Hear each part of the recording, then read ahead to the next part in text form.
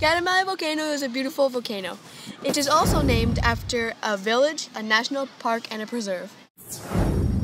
It has had many eruptions and still more to come. One of the largest eruptions was an eruption in 1912, along with another eruption of a nearby volcano called the Eruptive Volcano of Alaska.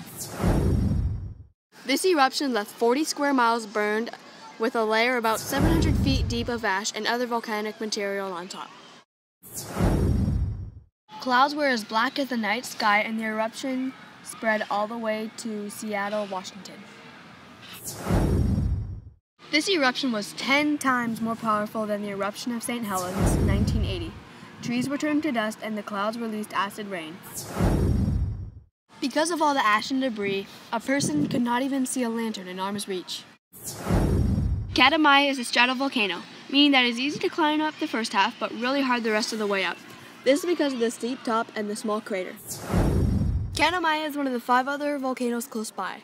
It has a diameter of about 10 kilometers and it is almost completely mantled by snow and ice.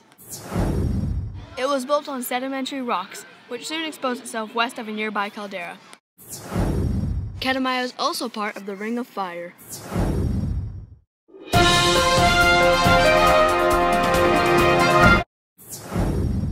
Summer was approaching for the people of Afognak, a village in the city of Kodiak, Alaska.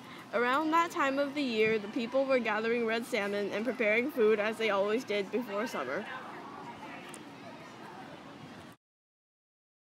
Near the village of Katmai, the volcano had erupted.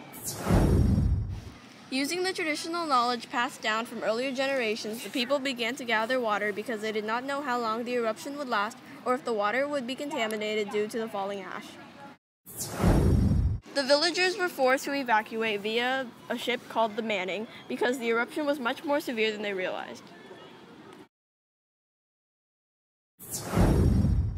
The Manning sailed from Kodiak to Woody Island Point.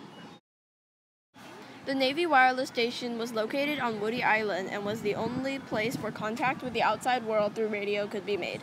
Unfortunately, lightning that came along with the eruption and ashfall had struck radio towers and they burned to the ground. The villagers of Katmai moved to Perryville, named after Captain Perry, the captain of the Manning, and their descendants still live there today.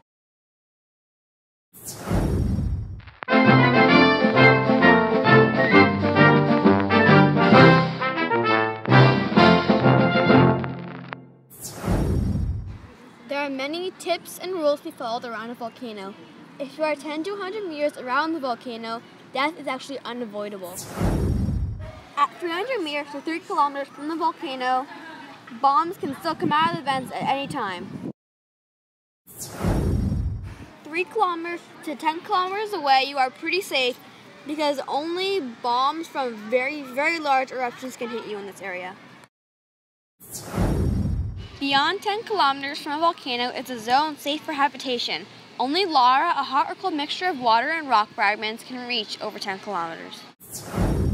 All of the equipment you will need is a helmet, maps, a compass, GPS, food, water, suitable clothing, gloves, a tent if you're camping, a phone because some volcanoes have cell reception, and escape plans.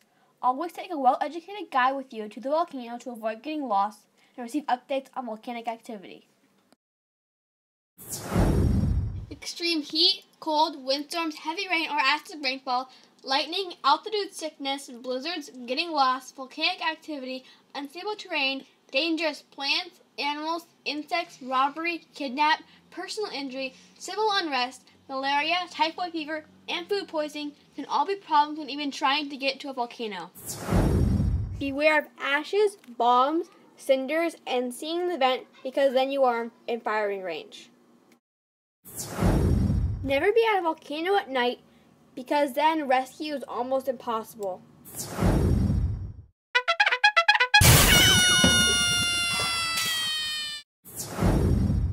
A lot of people think of a volcano as a mountain that burns cities with a big hole in the top, something that most people wouldn't really want to live next to. But what most people don't know is that most volcanoes are actually very useful. For example, a volcano's ash can be used in hand soaps as an abrasive.